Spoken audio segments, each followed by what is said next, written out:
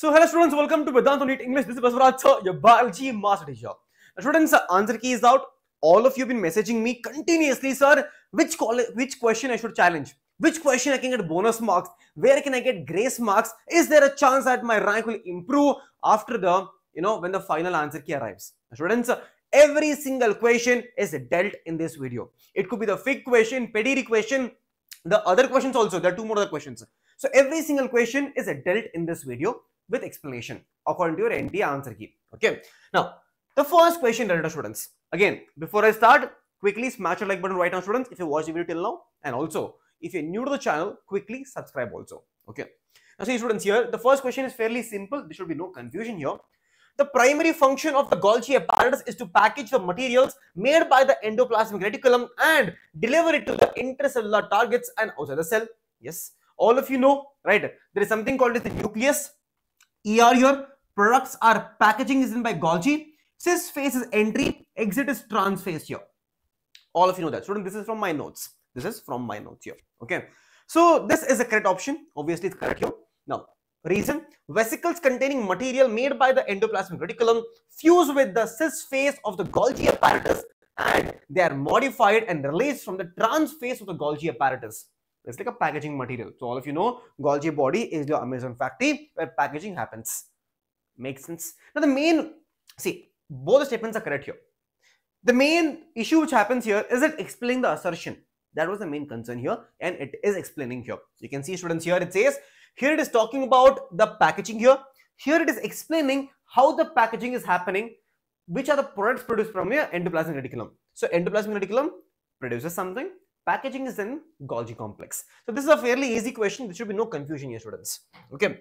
Now, this question was most controversial and this video was made by me when the question exam day. Exam day itself, I made this video. It's on Telegram, it's on Instagram. You can go check it out also.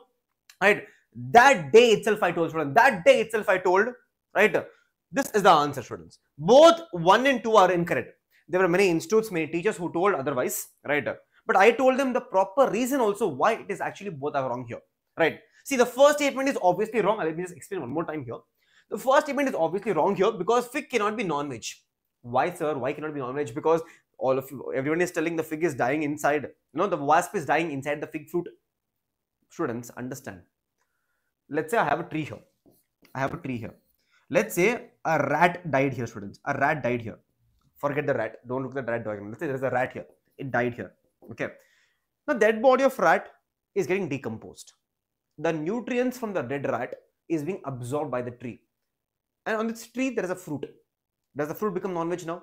Does the mango tree become non-veg? No.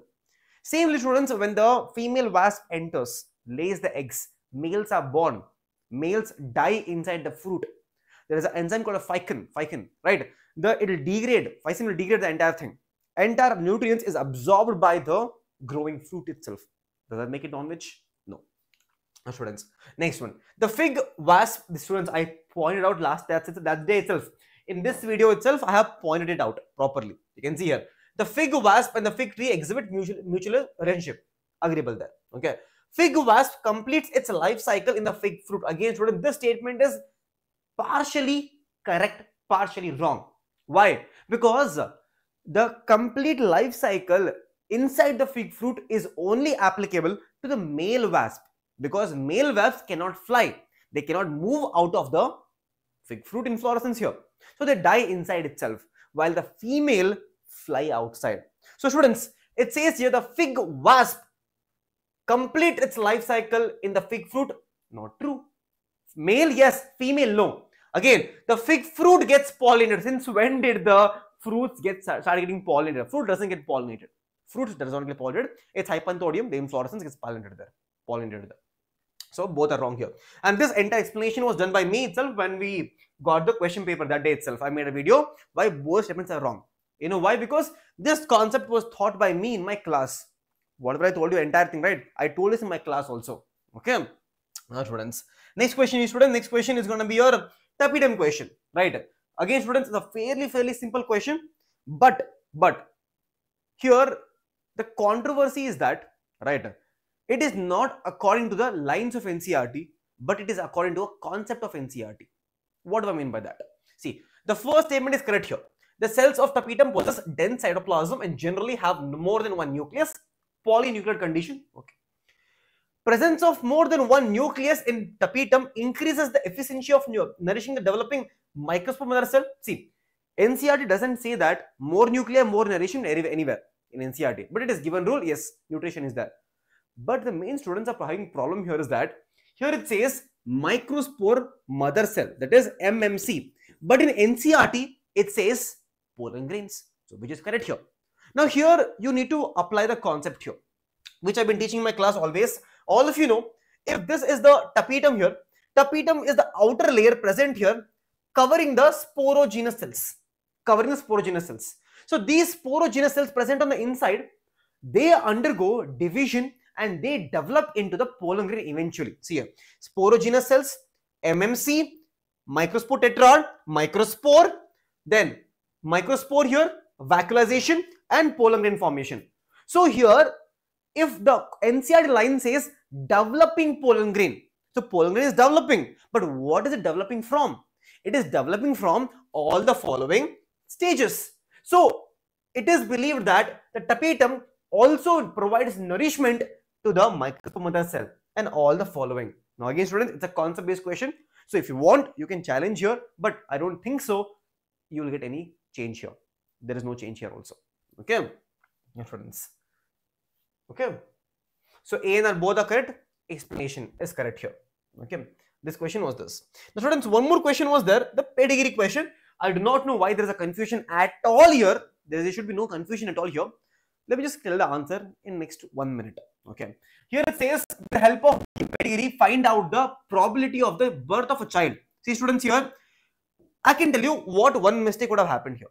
Okay, here it says having no disease and being a carrier. So what some students have understood that being a carrier and disease, they would have taken two different offsprings here.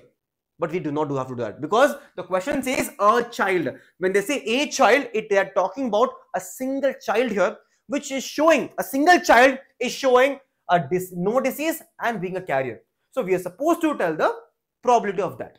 Okay, in F3. Now let's look at the entire. This is also given to you, very simple. And if you can look at the pedigree students, it is X-linked. Okay, it is X-linked. How sir? How X-linked? Because here it says here, mother is going to be carrier here. Dad is normal, XY.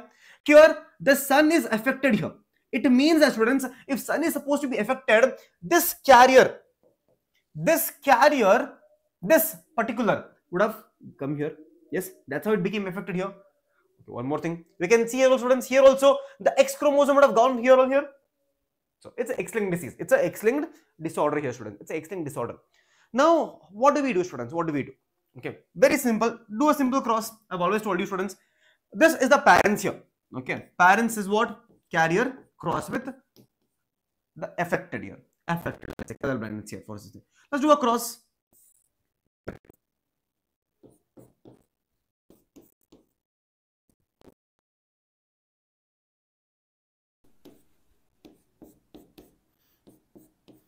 Okay, this is the 4 offsprings which you get. These are the 4 offsprings which you get here.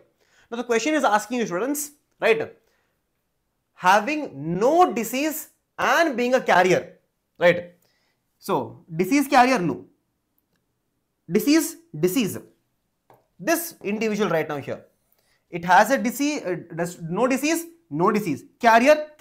So that is going to be what, students? 1 out of 4. 1 out of 4 is going to be the disease and a carrier. Okay. So option number 1/4 is the right answer, students.